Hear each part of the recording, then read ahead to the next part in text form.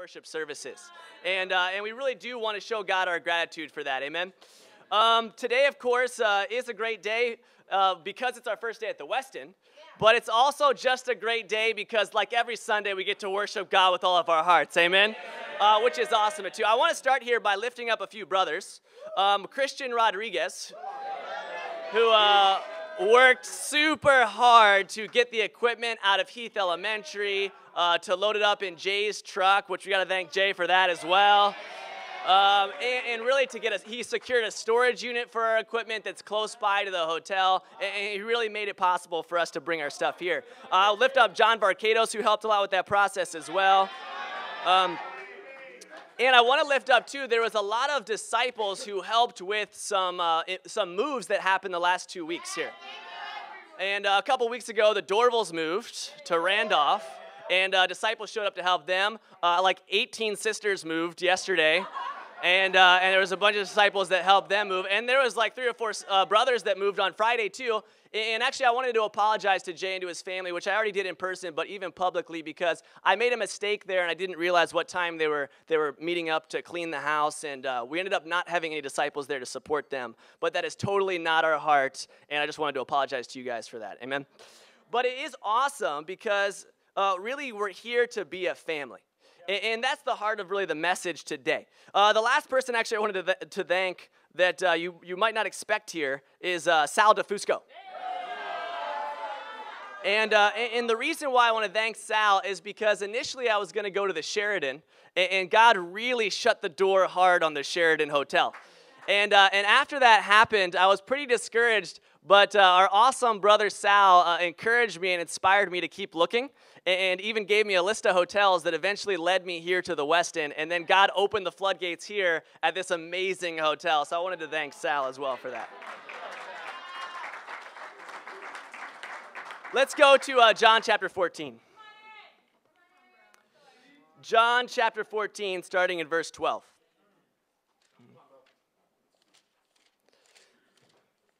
And I'm hoping today can mark really the turn of even greater things for the city of Boston. John chapter 14, verse 12. It says, I tell you the truth. Anyone who has faith in me will do what I have been doing. He will do even greater things than these because I am going to the Father. And I'll do whatever you ask in my name so that the Son may bring glory to the Father. You may ask me for anything in my name, and I will do it. The title of the sermon today is Even Greater Things. The Greek word here for greater is actually a very interesting word. It's talking about something measurable, but in 2 different ways. There's a quantitative measure. In other words, the number is greater, or the number is growing larger. But there's also a qualitative measure, which just means the quality of it is better and greater. And so the word really encompasses both types of measurements. And so really what Jesus is saying here is that the disciples will do more than what Jesus even did himself. And he's saying that the disciples will even do a better job than what Jesus did himself. Isn't that pretty intense? And so Jesus is going, he knows he's about to go to heaven, and he's handing over the reins of his church to a bunch of disciples who are imperfect.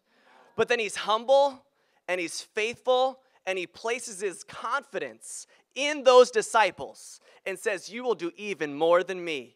And you will do an even better job than what I have done. That's pretty remarkable right there.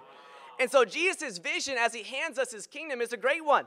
He wants us to be able to do more and to be able to do better.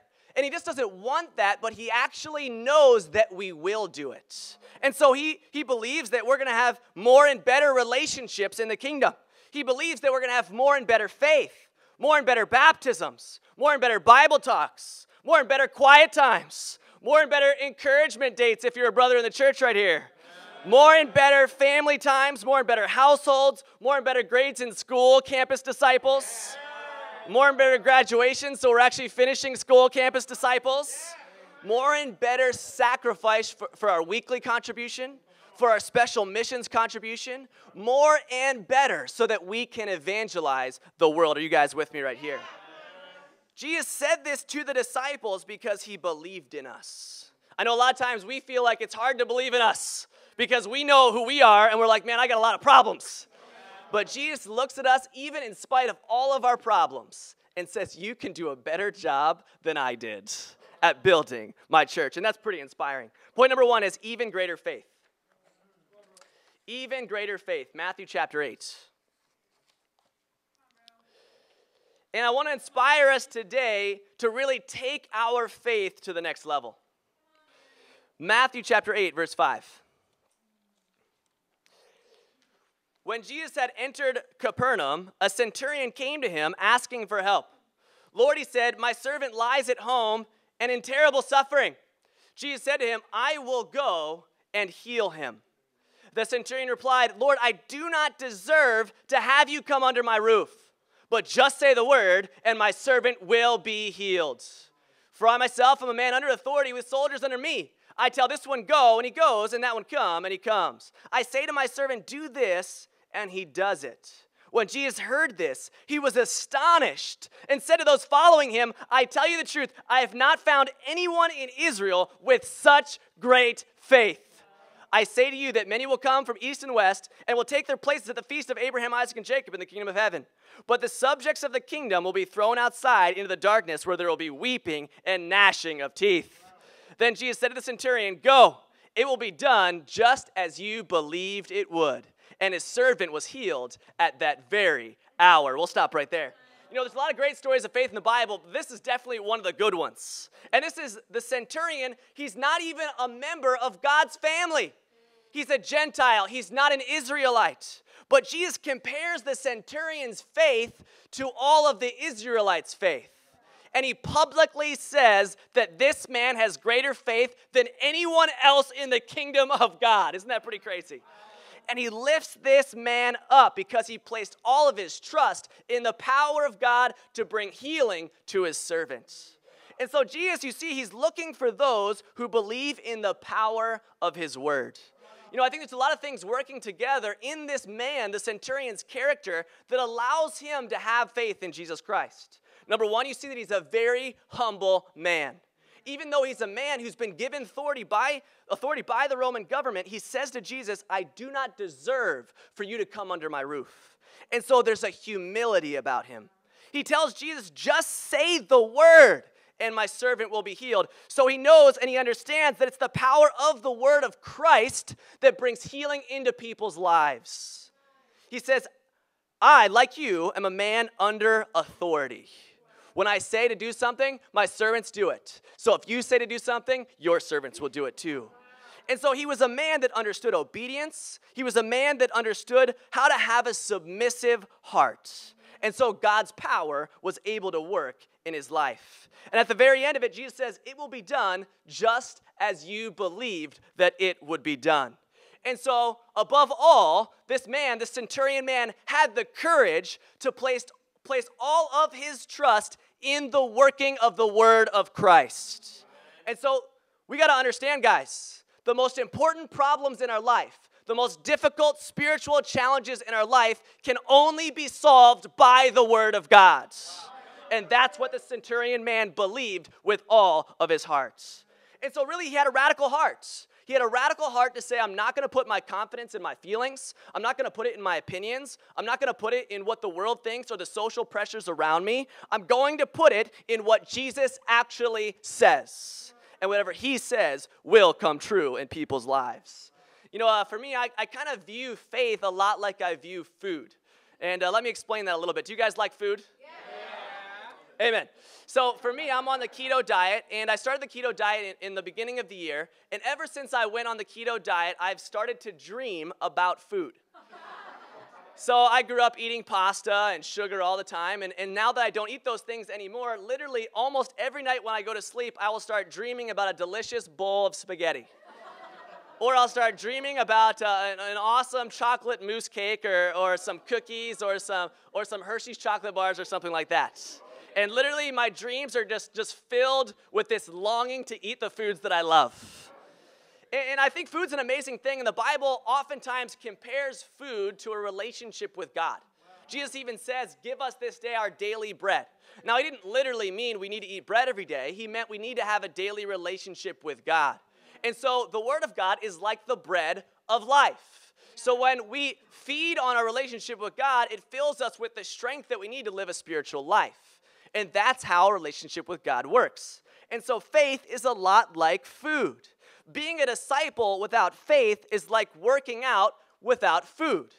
Have you ever woke up in the morning, skipped your breakfast, and then had a super long day at work or a super long day at school? By the end of the day, you feel grumpy, you feel tired, you want to go to bed, you have no energy, and you don't want to talk to anyone. Because the lack of food is taking its toll on your body as you try to take care of the responsibilities for your day. Well, if you wake up in the morning and you skip your time with God, then you go throughout your day and you work very hard for God. By the time it gets to the end of the day, even though you're trying to be a disciple, you feel very grumpy. You feel very tired.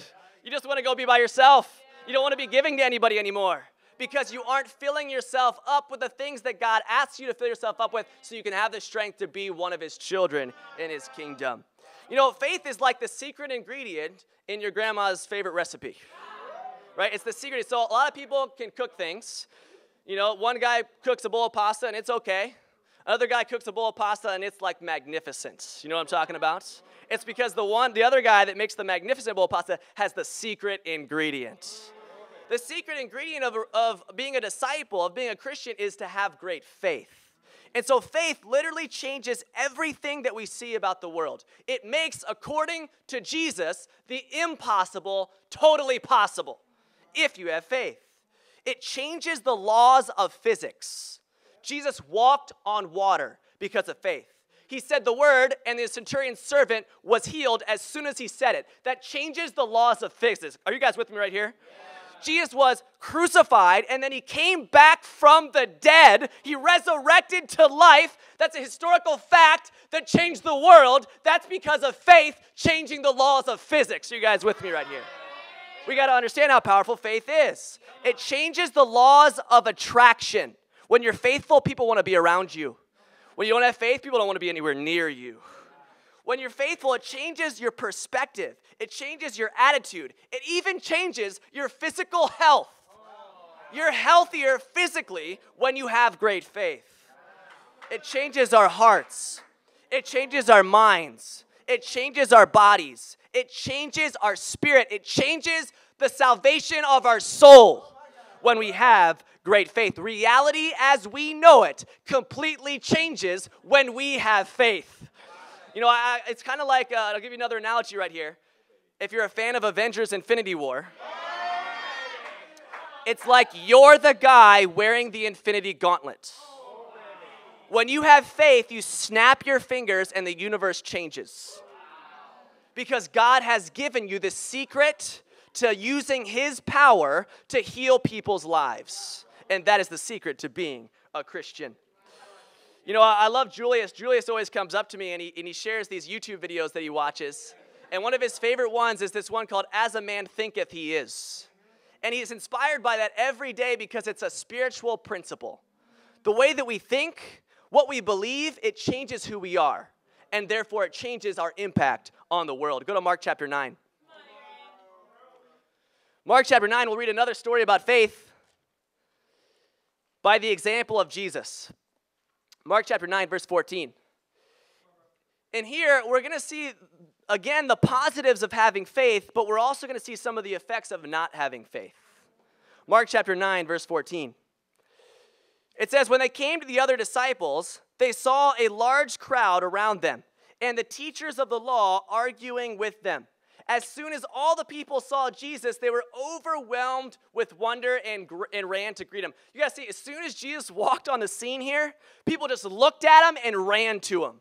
Because he was so filled with faith that they wanted to be around him. They wanted to be close to him. As soon as he walks on the scene, everybody leaves like, oh, I got to be around that guy. They're astonished by the presence of Christ. Verse 16, what are you arguing with them about, he asked. A man in the crowd answered, Teacher, I brought you my son who is possessed by a spirit that has robbed him of speech. Whenever it seizes him, it throws him to the ground. He foams at the mouth, gnashes his teeth, and becomes rigid. I asked your disciples to drive out the spirit, but they could not. O unbelieving generation, Jesus replied. How long shall I stay with you? How long shall I put up with you? Bring the boy to me. So they brought him. When the spirit saw Jesus, it immediately threw the boy into a convulsion. As soon as the spirit saw Jesus, it was thrown into a convulsion. Jesus didn't even say anything yet. He fell to the ground and rolled around, foaming at the mouth. Jesus asked the boy's father, "How long has he been like this?" "From childhood," he answered. "It has often thrown him into the fire or water to kill him, but if you can do anything, take pity on us and help us." You never want to say those three words to Jesus. "If you can," said Jesus. "Everything is possible for him who believes." Immediately the boy's father exclaimed, "I do believe. Help me overcome my unbelief." You can see the mixed feelings this dad has right here. When Jesus saw that a crowd was running to the scene, he rebuked the evil spirit. "You deaf and mute spirit," he said, I command you, come out of him and never enter him again." The spirit shrieked, convulsed him violently, and came out. The boy looked so much like a corpse that many said, "He's dead." But Jesus took him by the hand and lifted him to his feet, and he stood up. After Jesus had gone indoors, his disciples asked him privately, "Why couldn't we drive it out?" He replied, "This kind can only come out by prayer." We'll stop right there. You see Jesus' presence, but you also see that the presence of the disciples wasn't having the same impact as him. The disciples, they didn't believe that they could actually drive the demon out. The dad didn't believe that the demon could actually be driven out. But because Jesus believed it, the demon was driven out. As soon as Jesus said the words, the boy was healed, just like the servant of the centurion. And you see Jesus' attitude. He says, "How long shall I stay with you? How long shall I put up with you?" It's almost like Jesus hates unbelief. Like it's almost like it's an insult to him that people wouldn't believe in the power of God to do anything that God wants to do. And so Jesus, he's trying to get us to have the same level of faith that he has, because he looks at the son and he has compassion on him. He loves the son. The son's been suffering his whole life. And if we would just have enough faith, we could bring healing into his life. You know, I think it's very telling that what Jesus says at the end, he says, "This one only comes out by prayer." And we see it again. The most difficult spiritual problems in life can only be solved by faith. They can only be solved by relationship with God. Over and over again, we as disciples even get tricked, we get deceived, and we think that there's something we need to do to solve these problems. We think there's other things that we can rely on to get the healing that we need in our life. But the only thing that brings us healing is a relationship with God. It's believing in the power of God, the Word of God, to work in our life. I think the danger here of being faithless is, number one, it separates us from God. That's number one. But one of the secondary effects is that it also separates us from each other and from the lost. And so when Jesus comes onto the scene, he notices that everybody is arguing with each other. And they're arguing with each other because they're not able to accomplish the things that God wants them to accomplish. And so they see what's wrong, they don't know what to do about it, they get self-focused, and then they turn on each other. But the solution is faith. The solution is believing in God. And if the disciples had the faith, then they would be unified. They would be focused on Jesus, and they would be able to do what God wanted them to do. You know, I think sometimes in our faithlessness, we get critical of problems that we see in the church. And I got to call on the disciples to have great faith so that we can overcome the problems in the church. The truth is that we're all sinners, me included. I've apologized every week since I've got to Boston. And I've probably apologized every week before that when I was in New York, and every week before that when I was in San Francisco. And I wish I had been apologizing earlier than that before I became a disciple. I am a sinner. Everybody in the church is a sinner. It's actually very easy to look at somebody and find their sin. But if we stop there, then we just become another part of the problem. The solution is faith, and the solution is making a decision that we're not going to just be critical about it, but we're going to find a way to get the job done by relying on the power of the Word of God. You know, Jesus, he comes on the scene, and everybody's faithless, but because of his faith, he brings unity. He brings healing. And he brings glory to God by healing the boy who had been trapped by Satan for his entire life. And that is the true mission of a disciple. You know, the challenge from point one is to have the most faith that you've ever had in your entire life. The only way to bring the church, to bring the kingdom of God, the direction that God wants it to go, is for each of the disciples to decide to believe more than they've ever believed before in their life. The cap of any church is the faith of those that are building it. It starts with me, pray for my faith, and then it trickles down to the rest of the disciples. Our faith will determine the direction of God's kingdom. Point number 2, even greater family. Point number 2, even greater family. John chapter 13. John chapter 13, verse 1. Now, I think Jesus is very, very fascinating. If you study out John chapter 2, you see 2 different aspects of the character of Christ. And we're not going to read it, but I'll summarize it a bit for you. So in the beginning of John chapter 2, Jesus is just kind of chilling. He's hanging out with his family, he's hanging out with the disciples, and he's just having a great time rejoicing because there's a wedding in the family. And he's fired up. And then in the very same chapter, a little bit later, he's literally brooding off by himself, fashioning a whip. And he's just building his own whip so that he can drive the corruption out of the temple. So you're like, man, so on one hand, Jesus is super loving and joyful, and then on the other hand, Jesus is like crazy, radical, and like will go after you if you're destroying God's kingdom. And so you see the 2 different dynamics of Jesus' relationship. And so studying out Jesus is important because we need to understand why Jesus is the way he is so we can imitate his heart. In John chapter 13, Jesus is emphasizing the need for family. And what I really believe is the reason why you see 2 different sides of Jesus, where you see the loving, compassionate Jesus next to the radical, driving out the corruption Jesus, is because at the end of the day, Jesus loves people. He loves people's souls. And the reason why sin makes him so angry is because sin destroys people. So Jesus doesn't hate people. He's never harsh towards people. He's harsh towards sin.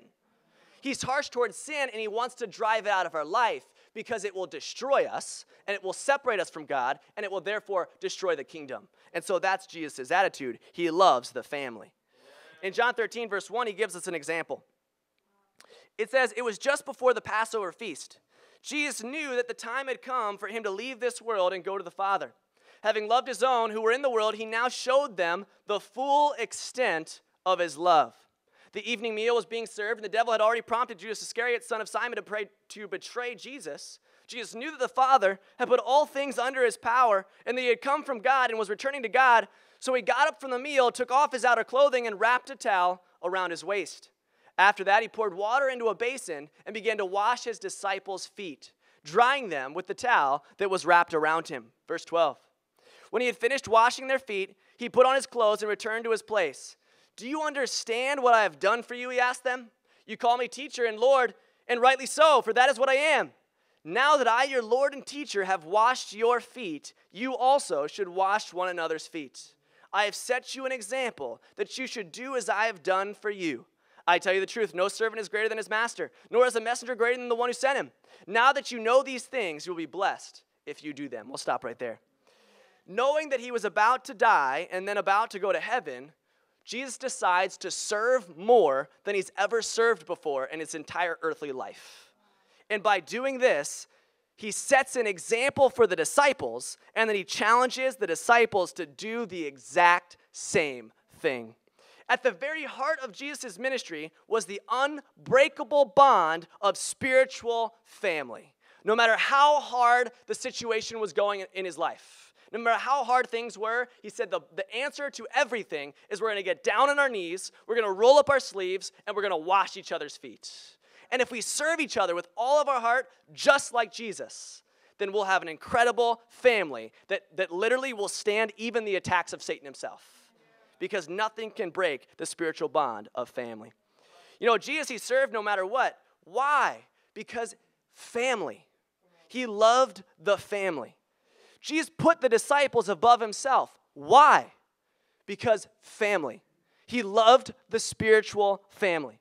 Jesus used his unlimited power, his unlimited time, his unlimited resources to take full responsibility for the well-being of every single Christian. Why? Because of family. Because he loves the spiritual family. Jesus spent time with the disciples whenever he possibly could. Why? Because of family. He loved the spiritual family. You know, this was Jesus' heart, and so he expected everybody born into the kingdom to have the same heart. And honestly, for us, it's a very difficult heart to understand. Peter, if you read the whole passage, had no idea what Jesus was doing. He was very confused. Jesus says, I know you don't even understand what I'm doing right here. But I'm doing it now so that when you are trying to be a disciple later, you'll remember what happened right here. And you'll imitate my heart and my actions and just flat serve each other and love each other more than you love yourself. And that is the calling of being a disciple. Admittedly, it's difficult for us to do, but it is something that we need to do. It's at the heart of being a Christian, loving God and loving each other. You know, I really do genuinely want to lift up the Boston International Christian Church. Because honestly, you guys have been serving your hearts out. I mean, I've seen more disciples waking up early, staying up late, getting off work, and then just going to help people move, serving in weddings, multiple weddings that are coming up, you know, just doing whatever it takes to serve the family. People getting here early to help set up the chairs. When I showed up, they had already set up the whole room, and then I said, hey guys, I don't like it set up like that. Let's change the entire room. And then all the disciples just immediately started changing the entire setup of the room so that we could have a cranking worship service this morning. I mean, you guys have a serving heart, and I want to lift you up for that. But every single disciple needs to have this heart. Go to 1 John chapter 3. 1 John chapter 3. And I'm going to read one super convicting scripture, and then I'm going to read another one that's kind of inspiring. 1 John chapter 3, verse 15. It says, anyone who hates his brother is a murderer. And you know that no murderer has eternal life in him.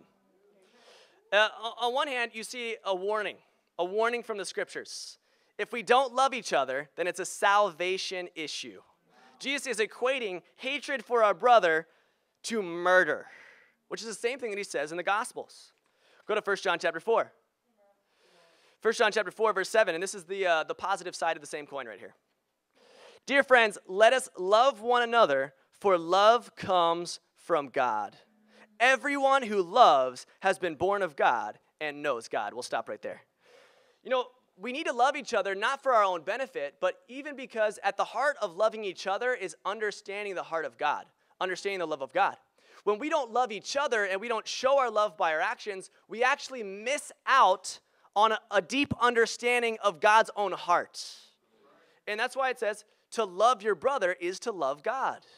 If we don't love our brother, then we don't know how to love God. Because God loves us.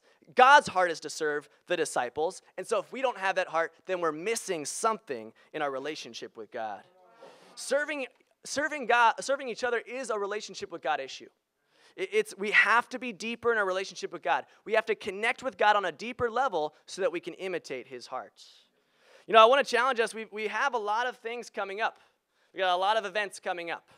And I want to challenge you guys to embrace these events, not as just meetings of the body, but as an opportunity to love God's kingdom, as an opportunity to serve God's kingdom. We've got the Labor Day picnic tomorrow, and I hope everybody's super encouraged and fired up to just go be with the family and have a fun time with each other. We can't just show up to church every Sunday. We've got to be able to even have fun with each other and have picnics with each other and have a good time and build family. We've got a bunch of retreats coming up. I want to encourage you guys to be a part of these retreats so you can build closer family with your brothers and sisters. Never miss a day without encouraging your brothers and sisters. If you're a brother, never miss a weekend to take your sisters out on a date. These are important things that we do so that we can build each other up in the body of Christ. You know, the reason why we have discipling times is so that we can speak the truth to each other in love. And the Bible calls us in our discipling relationships to build one another up so that we can become mature and attain to the whole measure of the fullness of Christ. Jesus, he spoke the truth in love, not harshly, but in love, so that he could build up the disciples so they would mature to the fullness of the full measure of an understanding of Christ. You're like, that's exactly what God's heart is for every single one of us. This is why we commit ourselves to giving financial sacrifices, why we give our weekly contribution. It's not just because the church wants your money. It's so that we can meet the needs of the kingdom of God. This is why we have special missions contribution. The reason is always the same, because we love the family of God. We're taking care of not only ourselves, but we're an international fellowship that even takes care of churches in Haiti, in India, in China, in all over the world, literally, so that we can build God's kingdom, not just in Boston, but everywhere in the world. Our brothers and sisters need our sacrifice so that they can be built up and so that the kingdom can grow. Our goal for the special missions contribution is $30,000 for this fall, which is actually, I think, a very easy, doable goal. You might be saying, why would you say that's a very easy, doable goal? Well, I just moved here from Brooklyn, where my last special missions goal in a church of 34, a ministry of 34, was $114,000. So I'm fired up right now to see that number, 30,000. I'm like, I've never seen a better number than 30,000. That's the best number I've ever seen in my life. So for me, this is a great opportunity to blow special missions out right here. And I want to encourage you that if broke disciples in Brooklyn can give tens of thousands of dollars that we never thought we had, that we can do the same thing in the great city of Boston. Money has no value. I just want you guys to understand that. We do need it in the world, but it has no value for us spiritually. Money is nothing. Love is everything. Family is everything. And we've got to be willing to sacrifice our money for love and for family. The goal is 30,000, so I broke it up, and there's different goals for different ministries. So for the teens ministry, it's $200 per disciple. For the campus ministry, it's $400 per disciple. For the singles ministry, it's $600 per disciple. And for the marrieds ministry, it's $800 for the married couple. And so this actually these seem like very great goals to me. Goals that we could totally blow out of the park and see God's kingdom grow in a great way all over the world. For us, we don't know. Jesus knew that he was going to the cross. We don't know when we're going to go to heaven. We don't know. We don't know when our last day is. And so we should be even more urgent for giving everything that we have right now. We don't want to leave this earth with the regret that we didn't lay it all on the line for our brothers and our sisters in the kingdom. Point number 3, even greater fruit. Go to Acts chapter 2. It's our last point. Acts chapter 2, verse 41.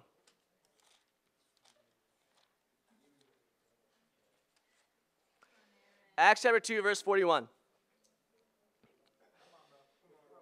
It says, those who accepted his message were baptized, and about 3,000 were added to their number that day.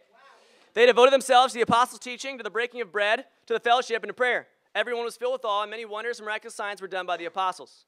All the believers were together and had everything in common. Selling their possessions and goods, they gave to anyone as he had need. Every day they continued to meet together in the temple courts. They broke bread in their homes and ate together with glad and sincere hearts, praising God and enjoying the favor of all the people. And the Lord added to their number daily those who were being saved. We'll stop right there. Point number 3 is even greater fruit. You know, Jesus' promise in John 14, which we read at the beginning, was the disciples would do even greater things. God bless you. The disciples would do even greater things. And then you look at this passage as the very first day of God's kingdom coming into the world after Jesus goes to heaven. And did they do greater things? Jesus' ministry had 120 disciples. In one day, that went from 120 to 3,120. In one day, the promise that Jesus made by placing his confidence in the disciples came true. In one day. And you look at this passage, and it's so powerful because you see their devotion to God, but their devotion to each other.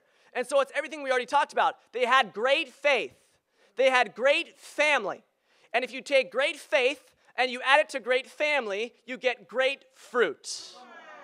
The evidence of our faith and the evidence of our love is that we're fruitful. Every single day. Isn't that pretty awesome?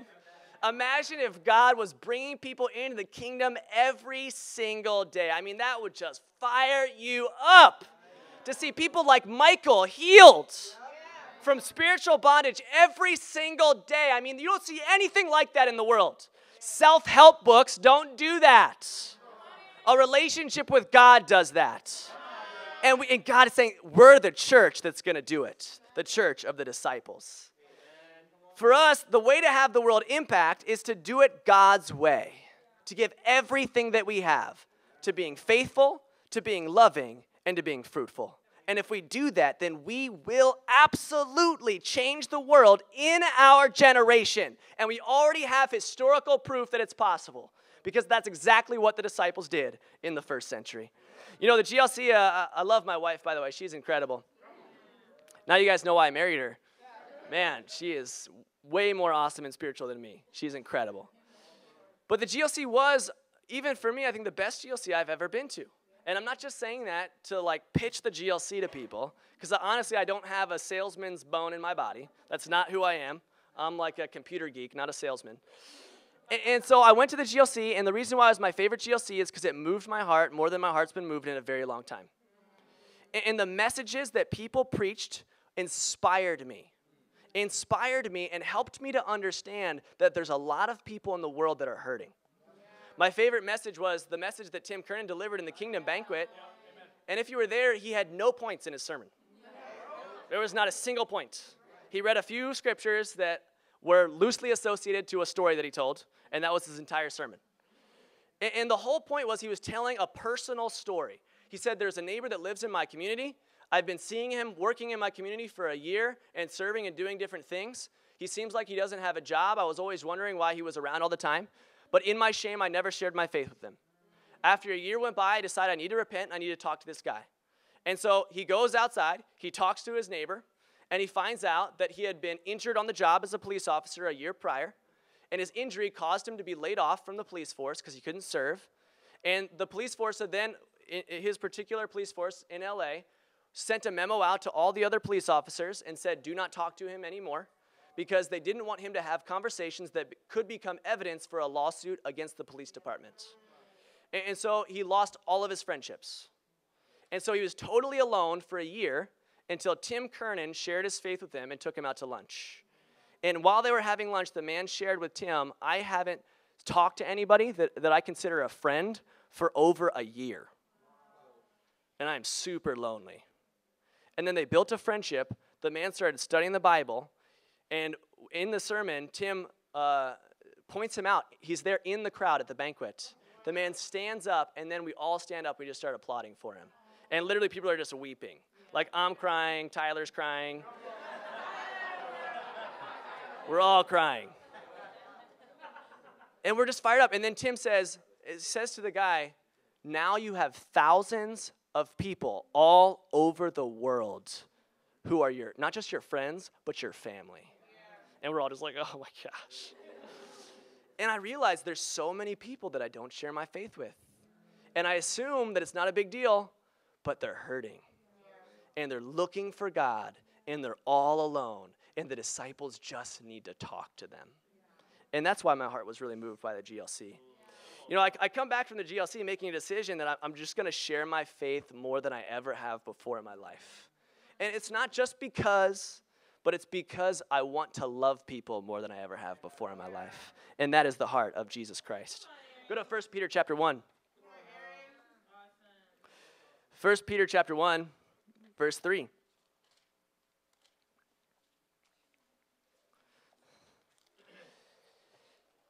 And we'll close out with this scripture. 1 Peter 1, verse 3.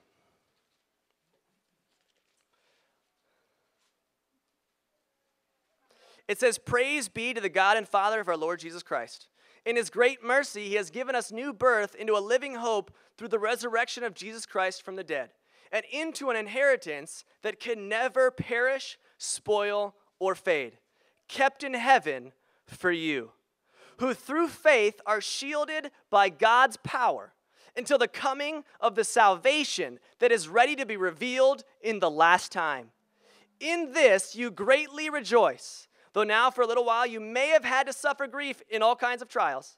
These have come so that your faith, of greater worth than gold, which perishes even though refined by fire, may be proved genuine and may result in praise, glory, and honor when Jesus Christ is revealed. Though you have not seen him, you love him. And even though you do not see him now, you believe in him and are filled with an inexpressible and glorious joy, for you are receiving the goal of your faith, the salvation of your souls. concerning this salvation, the prophets who spoke of the grace that has come to you searched intently and with the greatest care, trying to find out the time and circumstances to which the Spirit of Christ in them was pointing when he predicted the sufferings of Christ and the glories that would follow. It was revealed to them that they were not serving themselves, but serving you. When they spoke of the things that have now been told you by those who have preached the gospel to you by the Holy Spirit sent from heaven, even angels long to look into these things. We'll stop right there. You know, the challenge here is don't miss the forest for the trees. Too often as disciples, we get focused on all the details of our life, all the hurts, all the suffering, all the pain, all the trials, all the details of our responsibility, all the details of things that we'd like to see different in the world or in the church. And we lose sight of what really matters in our relationship with God, which is the salvation of our souls and the salvation of the souls of mankind. And that's what this is all about. Everything that we do as Christians is about the salvation of the souls of every man and woman on the face of the planet. Everything in the Bible, it says, everything in the Bible through the prophets pointed to the deliverance of the souls of mankind through the sacrifice of Christ. And it says the prophets longed to see it. They were wondering what the Spirit of Christ working in them was pointing to because they didn't get a chance to see the sacrifice of Jesus. But we see it. The disciples see it. It says at the end, the angels long to understand it. You're like, the angels they can't even comprehend the gift of salvation that we've been given. But God gives it to humans, to imperfect mankind, so that we can be saved. You know, I remember how God worked through imperfect people to save my soul. Do you remember how God worked through imperfect people to save your soul? Now it's our job. We don't have to be perfect. We just have to be faithful. Remember what God did through the people that saved you. And let's go out and let's save more people. It says in the scriptures, prepare your minds for action. Do not be stuck in the paralysis of analysis. Life is not that complicated. Love God and love people. As we go into the fall, let's move on to even greater faith. Let's embrace one another as even greater family, and let's look forward to an even greater harvest of righteousness in our own personal lives and of the baptisms that's going to bring healing to the city of Boston. To God be the glory.